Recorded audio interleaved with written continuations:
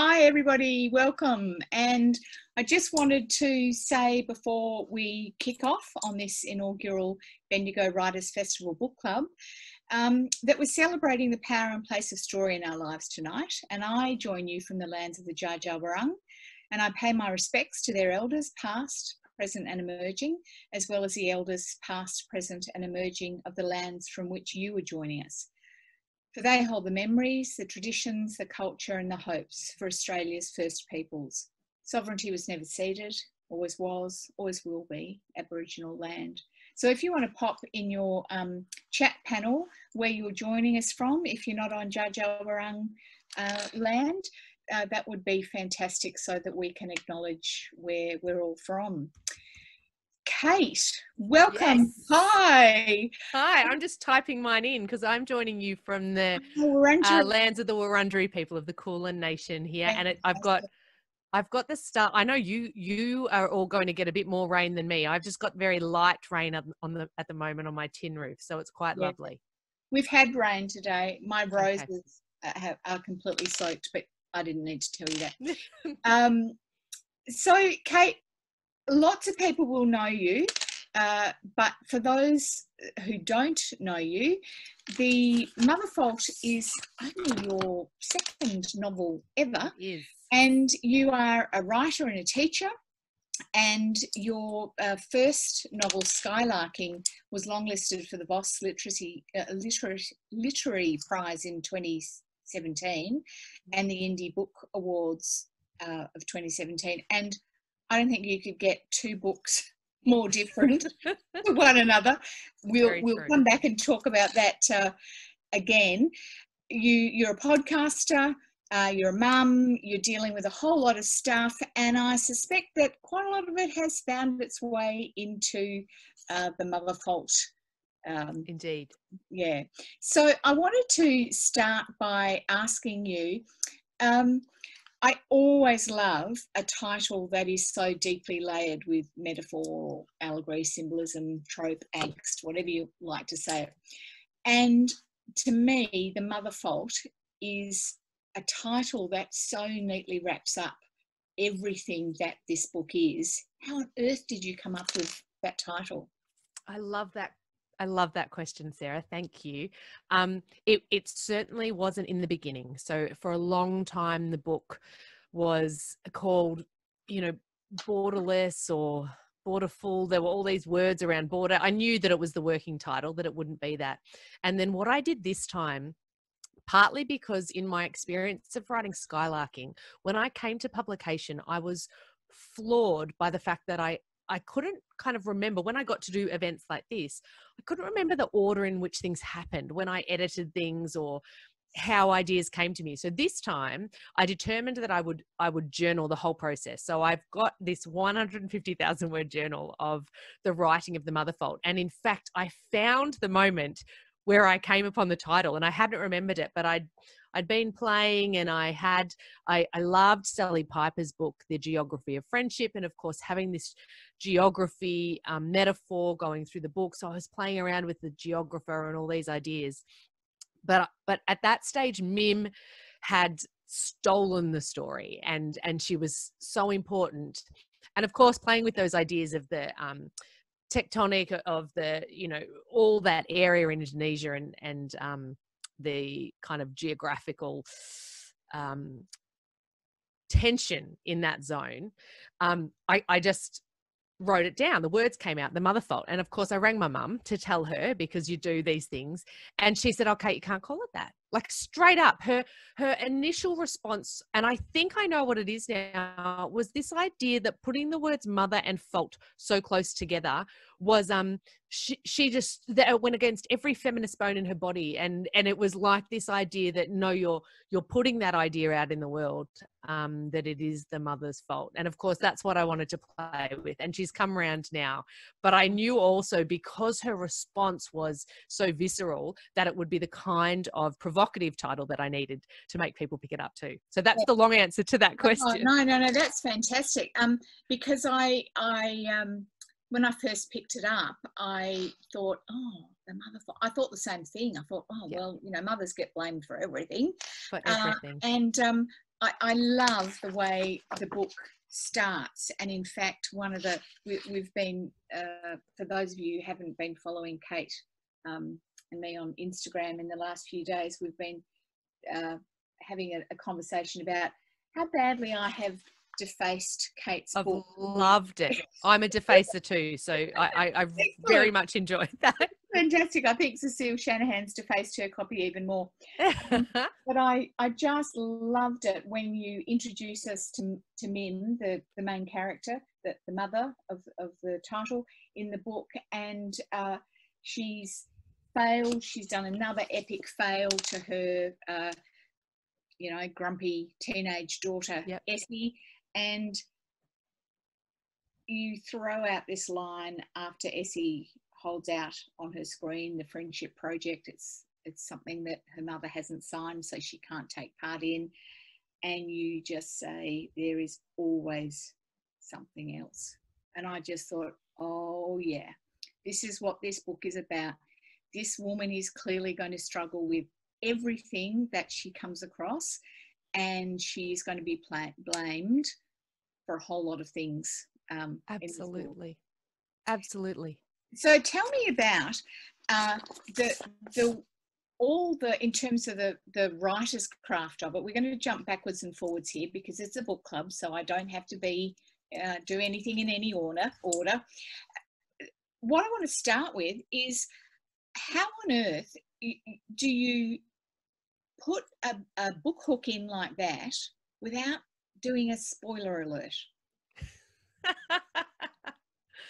Well, I suppose in that idea that terrible things continue to happen to Mim throughout the whole book, and I had to keep upping the stakes for her, of course, Sarah, because things just kept getting worse and worse and worse, and that's the nature of how we write plot, of course. I knew right from the very start the idea came from this particular frustration that I was experiencing 4 years ago, as I'm sure many of your book clubbers would have been experiencing, which is I was deeply angry at our government, and continue often to be, for their treatment of asylum seekers. And I also had two much younger kids then. My girls now are 7 and 9, but they were obviously smaller then. And I couldn't get my head around this idea that I was so frustrated with my kids daily at that stage. I still had,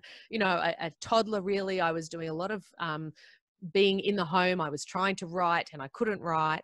And yet I was watching and completely empathizing with women who were leaving their homes, forced to leave their homes, forced to put themselves and their children in danger in search of this better life. And the two ideas kept just crashing up against each other for me, because they ultimately made me feel terrible and guilty that I was experiencing those emotions. And yet I watched all the women and my friends around me, and the mums at school and the people that I was friends with on social media, who were saying, like, I can't do this. They've got all the privileges of this life that many of us have in Australia, and yet this is going to get the better of me. This really will get the better of me being a mother. So they were the two ideas that I really wanted to crash up against each other. And of course, as projects do, it changed a lot along the way. I said before, Mim kind of stole the show. And as I realized what I would have to do to get her on a boat with her kids, which was the image that I was always working towards. It was the first image. I'd written a very kind of satirical sonnet about, at that stage, I was Rudd in power then. I don't know who was in power. Whoever was in power, we've changed a lot in the last couple of years. That I'd written this kind of satirical sonnet about him, having to get his parents out on a boat. And I wanted to play with that idea. So I always knew she was going to get on a boat. And then, of course, I had to create a context which was dangerous enough for her to leave. And And for a while, that was an individual kind of a situation because, of course, so many women, so many people, but women in particular in this country have to leave their situations in their homes for many reasons. Often they're dangerous reasons. But I knew I needed it to be bigger than that. And so then I had to go and write a whole dystopian authoritarian government. And it became a much bigger project then, Sarah. Yeah, and what's really scary is you must have the top of the line crystal ball. I know. Without giving any spoilers away, everybody, this is a deeply chilling socio-ecological thriller. And how did you know that some of the things you were writing about then were going to be happening now?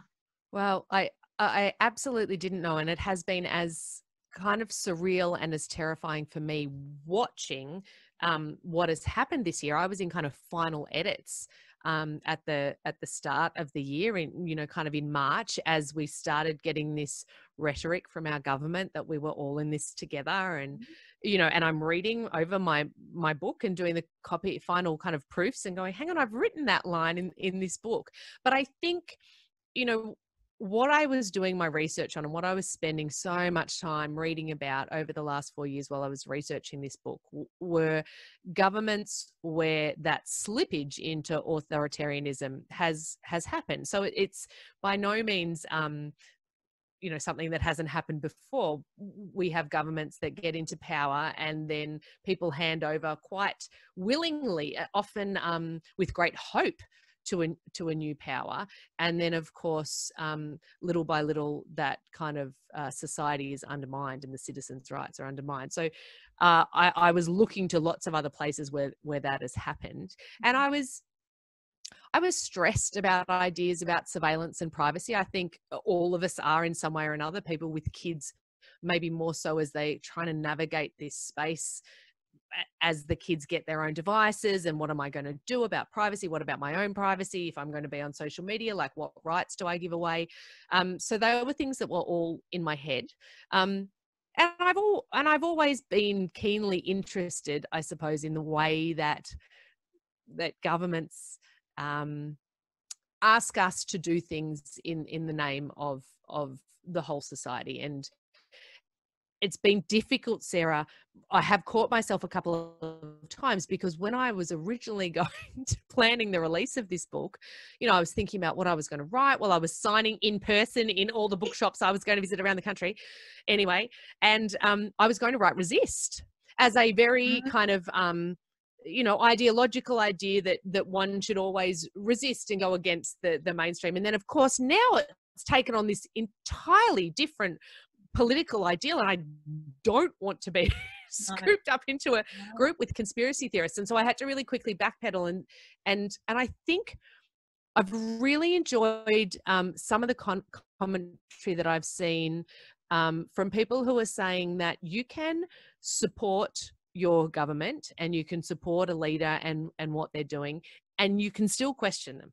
They still must be held to account, because I think that's this kind of black and white, this anger that we see so much playing out in our media and on social media as well, is this idea that, you can't criticize, Daniel Andrews as an example, because that will undo everything. But on the other hand, people are saying, well, you can ask questions, you can hold people to account. So that idea that I suppose I was exploring was that the citizens need to pay attention to what's happening around them.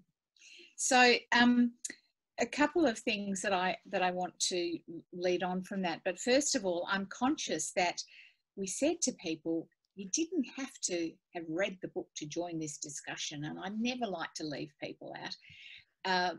Kate Folds has just said this book reminds her of The Handmaid's Tale. Yes, I was saying to someone today, I think it's the love child of The Handmaid's Tale in 1984.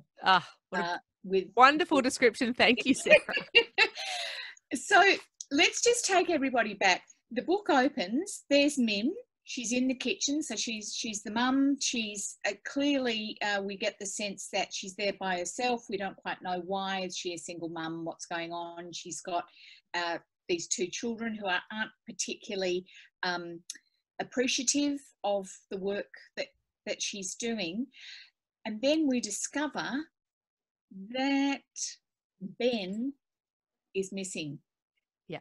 Can you take it and from so Ben, Mim's husband, is missing from his work on an Indonesian mine site. So he's an engineer. He's been over there, and Mim is, kind of annoyed at first when she finds this out. She's angry at him. She's been at home for the last 11 years raising these kids, and there's this element that it's her turn now really to go and work. So she's kind of at the start just really cross with him that he's failed to come home. And when she starts trying to work out where he is, and she gets contact with the department, who are the governing body, they basically tell her to kind of shelter in place. They don't use those words, but that's now how I'm seeing it. Not to do anything. They try and kind of placate her, and they, in a very veiled way, basically threatened to take her kids away and put them in a best life estate if she doesn't comply with their demands. And she gets spooked. And so she takes off first to her the family farm where she grew up, where her mum is. And then from there, as that becomes untenable, also up on this kind of epic road trip across Australia. And I don't think it's a spoiler because I've talked about it so much, but then onto a boat. She boards a yacht to get to Indonesia in the hope of both finding Ben and, by this stage, keeping herself and the kids safe.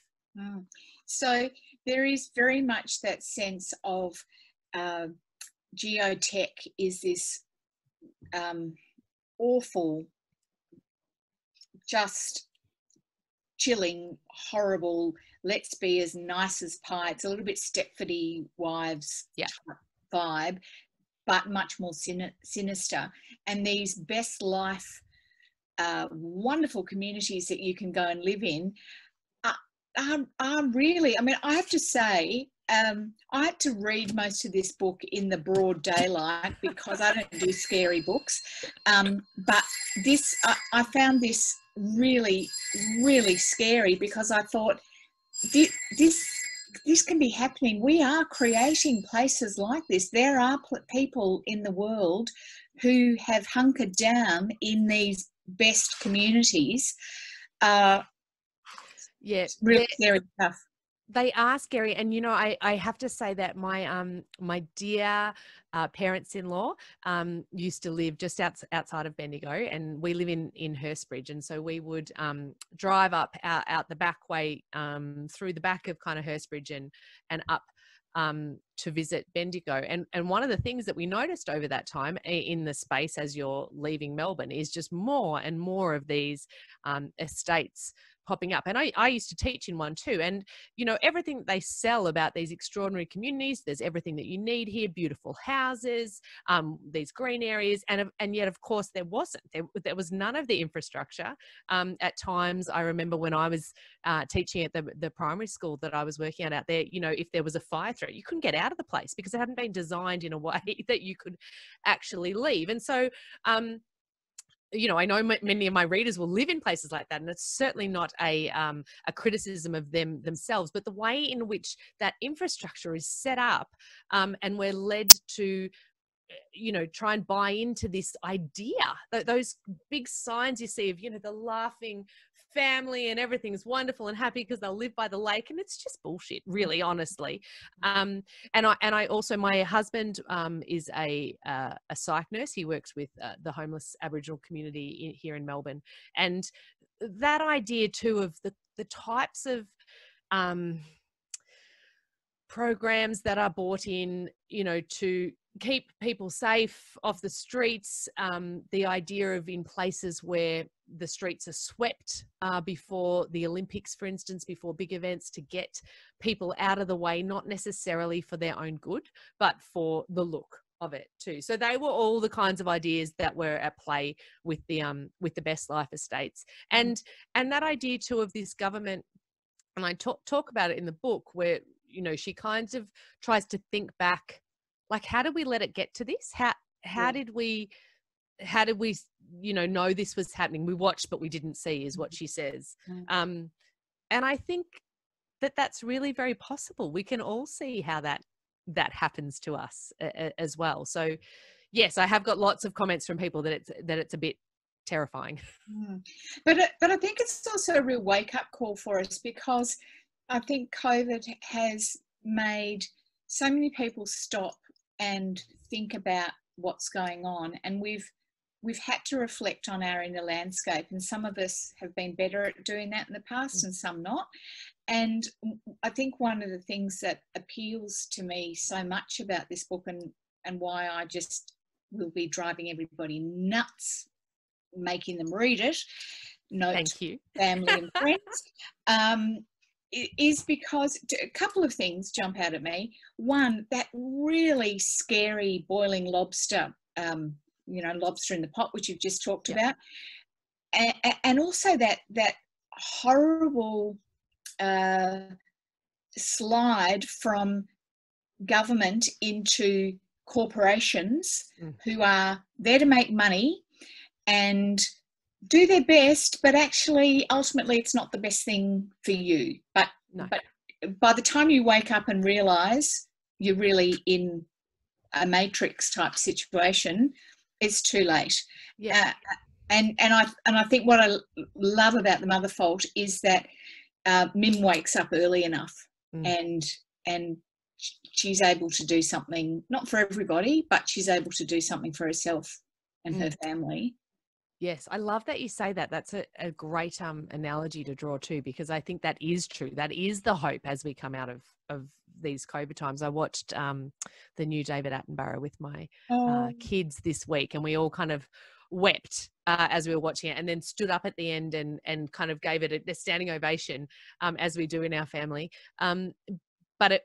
But it gave us pause to think, okay, well, we can come out of this and do something different. Like, that's what we need to do. We don't want to go back to normal. And I think, yes, Mim does it because she gets this shock of her husband disappearing. Like, this is the inciting incident for the writers there that causes everything to kind of unravel. And I think to some extent, when I've talked with my friends and other mothers, that was partly the experience of having my first child as well, and of all of us having our first child, that we were women. I did have my kids at the same time at the same age as my mum did, because she probably did a little bit late. I saw someone ask before, my mum's name is Liz. And she, but we had careers, and we were used to running our lives as we wanted them to. And we, stepped out telling everyone that we were going to, do it really well, like no one else has ever done. We were going to share everything with our partner. It was going to be oh so great. And, I can hear people laughing at me just as I even say it, because of course it wasn't. Like, everything fell apart. Our work fell apart. We didn't get necessarily our jobs back. And if we did, we didn't get them at the same level, or we didn't go up the scale at the same time. And also we were sold this dream that we would feel so utterly complete when we had our children as well. And of course that's not true either. And so much of that experience, I remember of being home in those early days, and I probably suffered for quite some time with anxiety that wasn't diagnosed at the time. But it was so hard. It was so hard. And then also feeling like, everyone knew this and no one told us. So I think a lot of you can't be told until you can't. Because you don't listen. No, and of course now I'm in a position of having bigger kids. I do exactly the same and listen with this beautiful smile on my face as people tell me that they're having their first children and they'll do it differently too. And so we can't be told. But I think I was frustrated that I wasn't reading more, and I read so much. I read so much, but the people that I wasn't seeing necessarily on my screens or in my books were. I was seeing women who were ambivalent about their marriage and their kids, maybe, but then I wasn't seeing them as the hero and doing this kind of going out and getting messy and doing. Someone in a great review compared Mim to Liam Neeson in Taken, and I was like, yes, that's right, because we should be allowed to have action heroes who are mums and who are also dealing with I can't really wait for you to have a poo because we've got to go. Because that's the reality of having to do it with kids. And so often our male characters, even if they are fathers, don't have to do that. No. And one of the things that I just thought was so clever about the book was I'm always keen to see how much the characters progress in terms of their self-development. And you know, we start the book, and in a way Mim can't do anything right, and she's sort of bouncing up against everybody, the kids especially. And I loved that you were able to let Essie evolve and let that relationship between Essie and Mim evolve, because it, again, in terms of, without sounding like I'm doing a happy la-la, you know, and you get 6 free steak knives with this book as well. What I really loved was that Essie is she's a pain in the backside at the start. Yeah, she is. But she grows as well, and she comes to understand the complexity of Mim and the fact that no one's got it all right, but no one's made all the mistakes. Yeah, can you tell us a little bit about where that relationship came from? So Essie was an utter joy to write, and I actually looked back in my journal recently, and very early on I did a great course with Toni Jordan, the masterful writer and teacher. She's such an incredible teacher. And it was probably too early on to do the course, but we chatted about the book, and I was struggling with writing their kids at that stage. And she said, flip them, flip the gender or the age or the interests. And so I did that really early on, and Essie just leapt off the page then. She was terrific. So I started that. And then another, I'm very lucky to live where I live, and I have a gorgeous writers group who include the writers, Zana Freylon, fantastic middle grade writer, Penny Harrison, the picture book writer, and Penny Russin, who's a YA writer. And she did an early read for me. And she said at the end, Kate, you know that this is a love story between Mim and Essie, don't you? Like, and it was so wonderful to have someone articulate that to me, because I think there's things, the writers will know this, there's things that we know about what we're writing, but we are unable to articulate them at some point. So once I kind of embraced that idea of it being between Mim and Essie, at the same time as my darling firstborn was growing older, she's now, as I said, 9, but going on about 17. And so I was also going through that phase of having had a small child who is completely reliant on me, to that kind of moment where they start pushing you away very angrily sometimes, and also having to navigate, so never more than we have in lockdown, I must say, but navigate that, you know, this is me and I am my own person. I have also got my own needs and wants as an adult, as a woman, as your mother. So that was easy to kind of fold into this relationship that was building as well. And I also knew right from the start, and I won't spoil it, but I knew where I was going with the book. And while I rewrote the ending many times, the final image was always the same, and I knew what I was heading towards. So you know, she was a joy to write. It also meant that in all of that kind of angsty, difficult stuff, and the politics, and that very kind of adult navigating of the sexual tension and the rest of it, that I just had this joy of writing the kids, and sometimes the things that they would say, but also the fact that they were on every page, because she was caring for them, and they had to be, and I could never get rid of them, as is our life when we are raising small children. And so that was interesting to do as a writer too, because we don't necessarily see that a lot when it's an adult book written from an adult character's point of view. So that was kind of fun to play with, because sometimes they had to act out, and sometimes they demanded to have place on the page too. And I think also that adds, you know, whether you realised you were doing it or not, but it adds that urgency to it, because it creates that claustrophobia of, really, she can't let them almost out of her sight, because what is going to happen to her. And one of the things that I also wanted to raise with you, and it comes up really early, and I can't remember the name of the character. I should. She's a very, very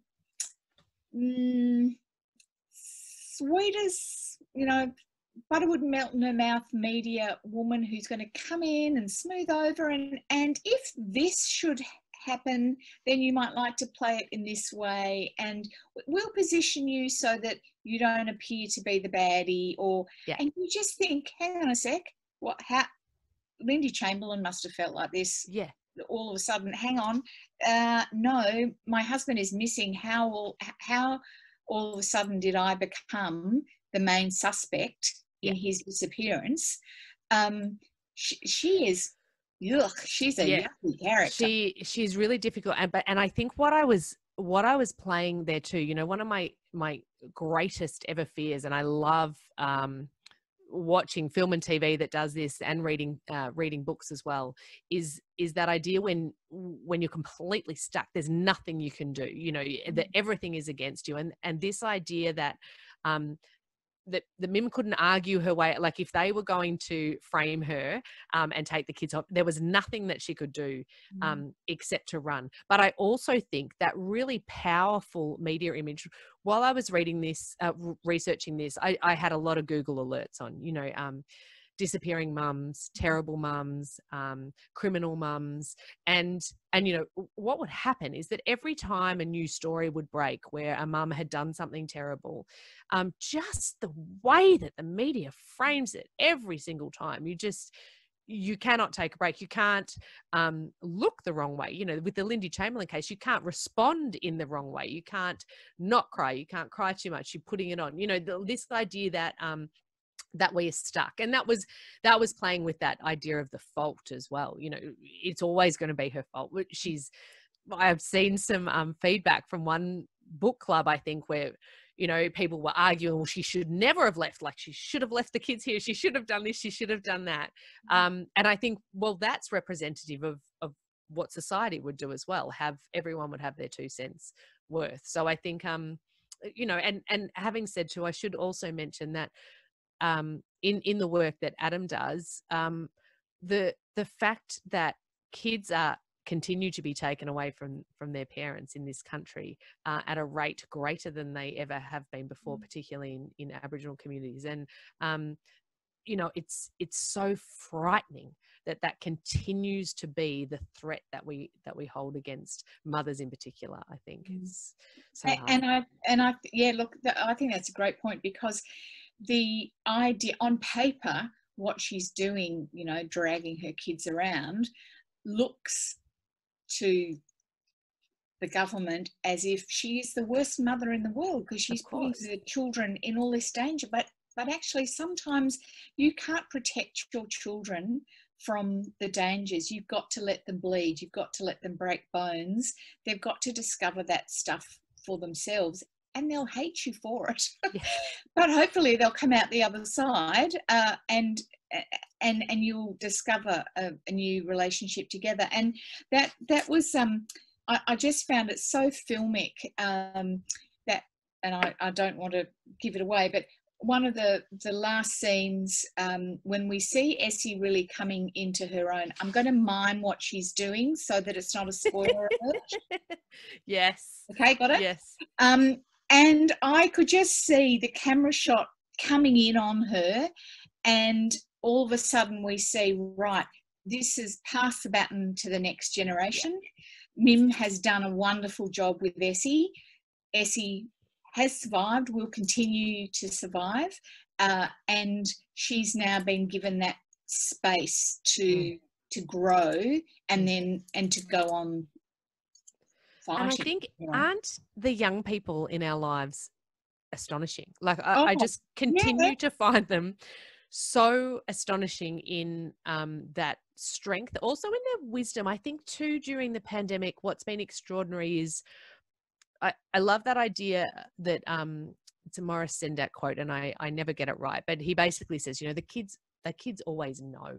Like, they always know the terrible thing that's happening. They may not be able to conceive of it in the same way that we do with our adult experience, but they know that something's wrong or going on, or they approach it with that innocent kind of wisdom, which just gives you so much clarity sometimes. And I think that's also something that, of all the things that have made me angry and that I wanted to tease out in the book because they were questions that I had or things that were frustrating me in the society around us. One of the great joys has been watching these kinds of social movements led by young people who are just saying, you know, we can't wait. We can't wait for you lot to sort out how you're going to deal with this. So we'll do it for you. And I think that's incredibly inspiring. Yeah, and I think also what I find, I'm lucky enough. I've got 3 gorgeous adult sons, and they've all come home for COVID, which has been my saving grace in COVID. Yes, but really tough for them. And I think that sense that they are prepared to call it when they see it. You know, they don't let you get away with anything. No. But also they are not defeated, and I think a lot of older people, they talk down to young people. They say, yeah, they're lazy, they've got no ideas, they're followers, all the rest of it. Well, actually, look at the young people around the world. There are more young people, as you say, making a difference than all the oldies in official positions of power. Has anyone called for a sequel to Mother Fault? So many people. They have. Okay. Oh, that's so right. many people, which is delightful. Is that a bit of a cliche question? No, but only that it's lovely.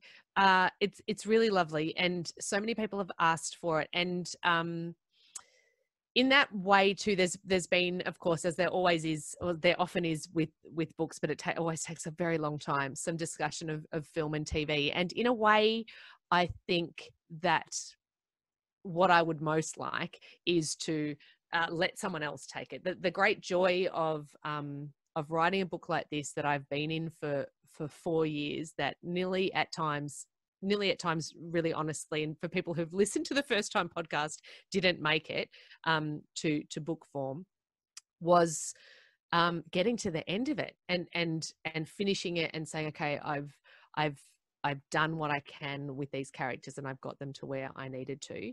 And there's absolutely, you know, kind of more that I've written that I never put in, or ways that I imagined the characters going forward. But it was also a very natural end that, like I said before, for me. But I loved watching the adaptation of Handmaid's Tale, and I particularly loved it for that sense that it is it's so small, that moment of slippage where you think everything's normal and then suddenly it's just not, and then where it goes from there. So I love what people are doing in film and TV, and that might be one way that there's a sequel for it.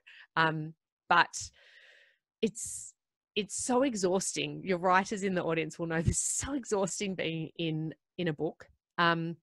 And then I've only done it twice, as you pointed out at the start, but there's this point where, and it happened in Skylarking before it was published, where I had the idea for the Mother Fault and I wrote it down on a piece of paper and I said, do not open this document until Skylarking is done. And it happened again in the writing of the Mother Fault, where I got the idea for the new book 3. And then it starts building up in this kind of wave until you go, okay, I have to put everything aside and go with this new book now. So that's where I'm at the moment. So it's this lovely feeling to get people talking about a sequel, but I'm also very deep into the next book too. Well, we look forward to Reese Witherspoon picking it up, putting yes, please. Role. Yes, please. Casting. Her daughter would be old enough to play Essie. Yes, it's so interesting thinking. And of course, the one, I don't know if anyone's listened to the audiobook version, but Claudia Carvin reads the book. The other one I was thinking of. Yeah, and that's quite, and she sent me a very gorgeous note after reading it, and just said, you know, she was so moved in the reading, and that she also had to pause at times because she was so emotional in the reading. And you know, to know that it connected with her so much, and to get the kind of feedback I'm getting from people who are listening to the book and just saying, oh my gosh, like Claudia is Mim now. So that's lovely too. It's terrifying experience, but it's also so gratifying when your book goes out into the world and you start getting these kinds of private messages, some of them, and public messages and reviews and things like that. And you think, oh gosh, she's connected, like Mim has really truly connected. And that's all a writer can ask. I wanted to ask before I throw it open, and if people can start, I'm trying to keep track of, Rosemary can keep prompting me if I've missed any. But one of the things I was really interested in was Mim's relationship with Ben, her husband. So he, because FIFO marriages and FIFO families are such a huge part of many communities around Australia, or pockets of communities around Australia. And I was really interested in what you as a person felt about Ben as a character as you went on writing the story. Could you separate out from what Mim was feeling? At times, I mean, I pretty much fused with her at times as well. But one of the things that I did do that I have thousands and thousands and thousands of words of Mim and Ben's backstory. So many words, their whole kind of relationship in its entirety. And I needed to do that for myself because I knew that Ben wouldn't be on the page very much. And to get a reader to go with me and to go with Mim on this extraordinary journey and to put herself and the kids in such risk for this man, I knew that there had to be, a great love and desire and respect there in that relationship. So that was really helpful for me, having all of that. And, at times I wrote it in and then I took it out, but there's this extraordinary amount of material. And I think also that I believed in, at different times, I believed in what Ben believed in and what he was doing too. And what I'm interested in, I mean, I make kind of no judgment in the book. The question that I'm asking is, what do we risk for the things that we believe in and hold dear? And I don't think it is a spoiler to say that there's a part closer to the end where Mim thinks, like, I could have done something heroic too, but I was at school pickup. Because that's what my life is. And so I haven't been able to make those decisions or those great acts like other people might have. And so having those conflicted feelings around Ben was really important. Tony Jordan, one of the other things that Tony Jordan said really early on, which was so useful, is she said to me, Kate, if Mim's so unhappy in the marriage, why hasn't she left before the book starts? And it was a great question. Like, the best people that you work with as writers, the editors and the people in your writing groups and the readers, are the people who ask those kinds of questions. And it was terrific because it made me realize that, there had to be something in there that she was willing to fight for in that relationship. And part of it was the role that Ben plays as dad, and he's a good dad for the most part. And this whole history that she has, also the feeling that she needs him. And I think one of the things I was exploring too is that feeling I certainly had when the kids were born of becoming really de-skilled in lots of areas of my life because I handballed them over. So that was part of that. That was part of that too. And when I said before that I rewrote the ending many times, in part that was because of the different ways that I was dealing with Ben, and because of the multitude of feelings, both positive and negative, that I have about him and his actions too. It's interesting because I have an ambivalence towards Ben, and it came and went. You did a wonderful job of manipulating me as a writer. But one of the things I just kept coming back to thinking was, it's never the Ben fault. It's never the father fault. No. It's not, he gets to do things, as you say, be a hero, but he also gets away with stuff that we won't let women and mothers get away with. And you weren't heavy-handed about it, but but it will be interesting to see, and I've not read a lot of reviews about The Mother Fault yet because it's only come out in September, but I would love to eavesdrop on a whole lot of other book clubs, and maybe some of the people in this book club can comment if you've read it, or from what you've heard us talking about Ben now. Why doesn't Ben get blamed?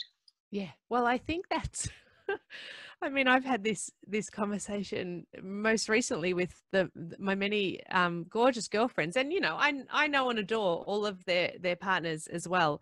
But you know, everything that people have found during lockdown, particularly during this pandemic, that you know, we've gone back like 50 years in terms of the kind of domestic workload, the fact that a lot of the time fathers are getting great kind of feedback and kudos in their work for having a child on their lap in a meeting momentarily, but then, you know, they don't necessarily go and then also organize the dinner, the 3 phone calls to the family members, you know, everything else that needs to be done, along with worrying about the climate crisis, the general economic, you know. I think that that mental load that women mostly bear is so extraordinary, and men just don't necessarily see it or experience it. And I think, yeah, certainly that was part of my anger and resentment at times that was coming through in the book, my own personal, that, you know,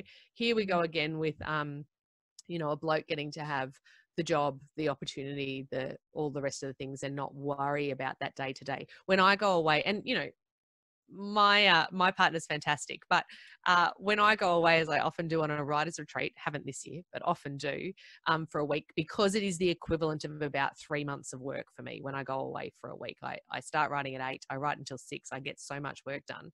You know, I leave a spreadsheet, a calendar, like the entire village is organized to make sure the kids get where they have to be, because I hold it, as many women do, in my head, all of that stuff. So, you know, yeah, I think that's important. I can see a question there from Cecile about, you know, is she there because she needs an adult alongside her on the journey rather than still being deeply in love? And yes, you know, yes, I think that is partly true. I think there's that aging of love between them, and she does have some really fond memories of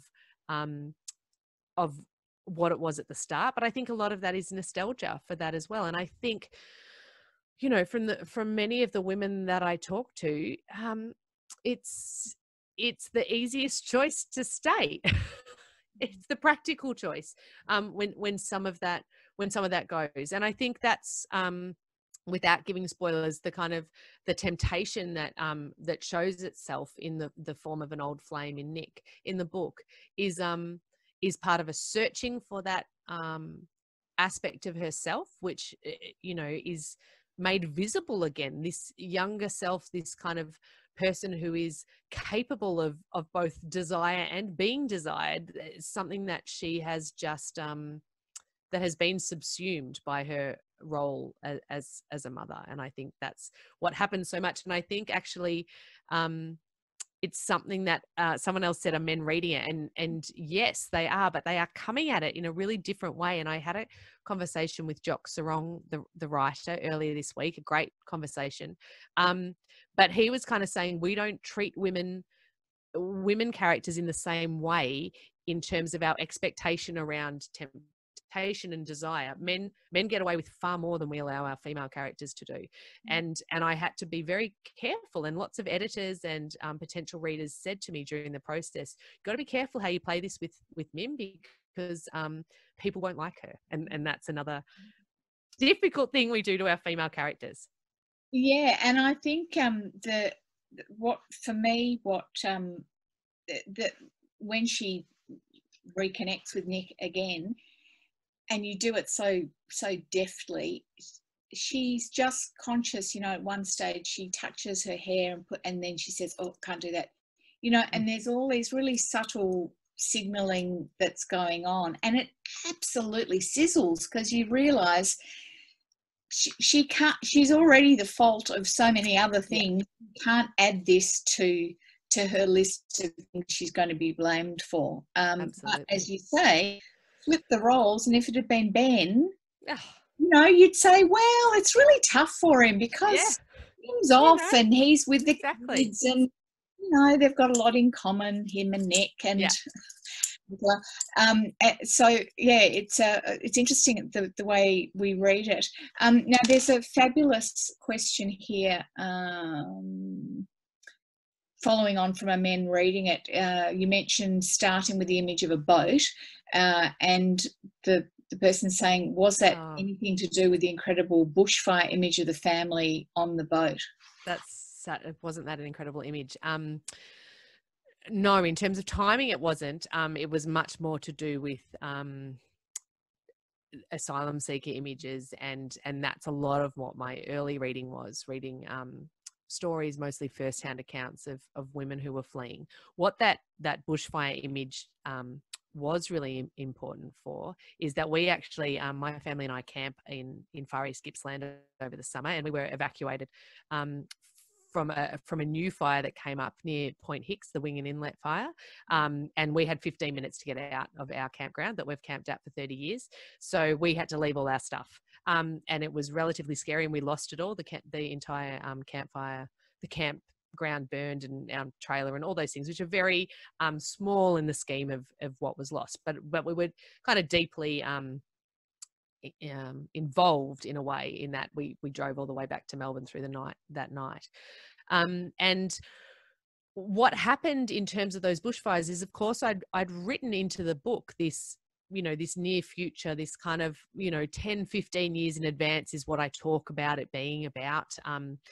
And I'd written scenes about landscape changed by fire, and I hadn't written them far enough. So that idea, I did have the word unprecedented in the book, but I kind of doubled down on it, and I had to change those scenes where she's driving kind of through Vic and up into New South Wales, because this kind of projection that I had of these great fires had already come to pass in our time. So I think, you know, I was conscious that this was a book about lots of big issues, I suppose, that are impacting us. And I never wanted it to be kind of read as cli-fi necessarily. And there's lots of talk about genre and how that impacts on readers and the rest of it. But I knew also that it was my imperative as a writer to include it, and to do it in that way that, you know, people have said, contacted me to say that the scariest scene for them was when Mim just, you know, it's only a sentence. She looks down when they're at the marina in Darwin, and you can see the old yacht club, because they've just floated all the marinas in Darwin up higher, because of course sea level change would really greatly impact Darwin. So you know, it was important to note, to kind of weave those things through. And this terrifying thing is that for a writer writing near future realism in this country, is that you know, it's moving faster than we can write and publish books. That's what's been so interesting about the kind of Alice Smith experiment in the way that she's writing those books, because you actually can't keep up at the moment with the rate of change. No, I wondered too, because you're right.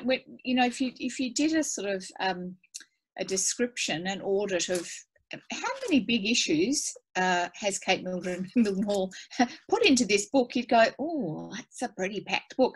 But I wonder whether the way you've got around it is, obviously you're a very deft writer, but because you've hung it off the framework of Kate and Ben's relationship, and you've used backstory almost to sort of soften and take the heat out, so you're constantly, I mean, if you were trying to graph this book, it's a very wonderfully spiky graph, because you put us into scary situations and then you take us into the backstory, or you just drop a sentence about what may or may not have happened, and it sort of takes the heat out of it. I'm glad that that's the experience for the reader. It's certainly, you know, so many drafts of this book, Sarah, and like really vastly different drafts as well at different times. I had the great kind of privilege of working with Charlotte Wood during this. Charlotte mentored me during the writing of this book. And that was particularly, I reached out to her because I was so interested in the way she talked about writing the natural way of things, and how it took for her a while to work out the form of the book. So that's why I wanted to start working with her. But one of the things she did, which was so powerful, is at the start of the mentorship, she said, like, think of an image that you want to have reached at the end of the book, at the end of this project. And I had this image of a cube, which had all these ideas in it, surveillance, privacy, motherhood and desire, so many ideas, mining, geography. And I wanted to have touched all the ideas in the box. That was my idea. And I think, at different times in different versions, of course, you double down, like when I was reading about mining and the types of activism that happens in places like Indonesia, and the threat made on people's lives, and the fact that people are killed as they are trying to protect their lands. The draft reflected that. The draft reflected what I was in. And so that process of editing over and over again and working with different people really, I think, allowed me to get that balance right when I was dealing with so many of those issues that I wanted to touch in the box. Mm-hmm. Well, look, it's nearly time to go.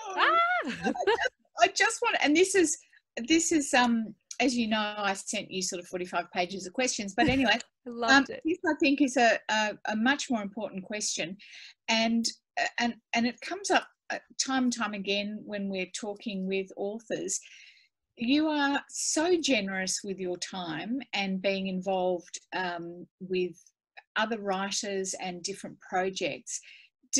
It must cut into your time as an author yourself. What impact? Yeah, absolutely. Look, I've been very privileged this last couple of years to be supported both by my partner, so I haven't had to do any kind of full-time other work. So I've been able to write, and at different times that has also been, I've been teaching and doing other work, the side hustle that writers need to do. The podcast is something entirely different, and that's an absolute passion project that makes us no money whatsoever, but is a joy. It's such a joy. And I'm not one of those writers who has to not read. I mean, there's certain books that if they were very close, for instance, I didn't read Bruni by Heather Rose. I was probably up to the editing stage when that came out, and I was like, okay, I'm not going to read that because I know that's quite close in terms of what it's trying to do. But otherwise, like, I'm a bowerbird. I read as much as I can. I always, when I go on a retreat, I have a massive stack of books with me, and some of it will be fiction, some poetry, and then a lot of it will be writers talking about writing. Because I always find that at different times, you pick up a book and it's just that bit that you need about endings or beginnings, or, how to fix a character plot problem. And so interviewing people for the podcast has been extraordinary, because everyone has this kind of generous gift to give in terms of the story that they tell. But also, when it was really hard in the middle of the last 4 years, when I lost my publisher and I lost the contract that I had, what was extraordinary was to be able to say, look at all these incredible writers that I'm interviewing, and they've all had this, whether or not they say it during our interview, or whether they're the type of writer who wants to tell me afterwards when we've turned off the recording. What I gained from that was this feeling that what is important is the work and the writing. And so I think that gave me the strength to be able to say, you know what, I'm going to finish this book, because this book has been everything to me for the last couple of years. And whether or not it's going to get published, I'm going to finish it. I'm going to see it through to the end. And those interviews also gave me the skills to be able to reach out then to different people and say, okay, what am I going to do now? How am I going to find myself an agent? How am I going to find myself a publisher? Well, all power to your arm, girl. Thank you, Rosemary. What a privilege. Thank you so much for being our very first book. Oh, I'm honoured to have been your first guest. I think it's so fantastic. And I love how, I'm not going to use the P word, but I love how people are being so creative in adapting to this new environment, and doing these virtual, it's gorgeous. I won't go back inside now for a moment. I'll sit here with my drink and feel like I'm out having a drink with you all afterwards. Absolutely. And it's been so wonderful. Not only have you been able to join us in our own little book club, but we've been able to see into your yes. Anyway, that's into for my studio. I have that's to show another this whole series. my beautiful painting, which my mum, who I talked about before, had made for me, which is me in my studio with my girls going crazy around me, celebrating my book. So that's what's propped up in the corner here. Fair enough. Fair enough. Well, hopefully we'll one day meet in person. I would love that. In the meantime, everybody, if you have not got yourself a copy of The Mother Fault, I did falsely advertise that it comes with 6 free steak knives. But I'm telling you, you'll get to the end of it and you won't want your money back. So lovely to have met you. Sarah, thank you so much. Thank you for reading so generously and for your fabulous questions. Terrific. And thank you all so much for coming. If I could give every question a little clap, I would. Thank you. Big elephant stamps for everyone. Well, everybody have a great night and go on reading, and Rosemary will have something waiting for us next, and tune in next time. Take care, Kate. Thank you. Thank you, Sarah. Thanks, Rosemary. Thank you all for coming.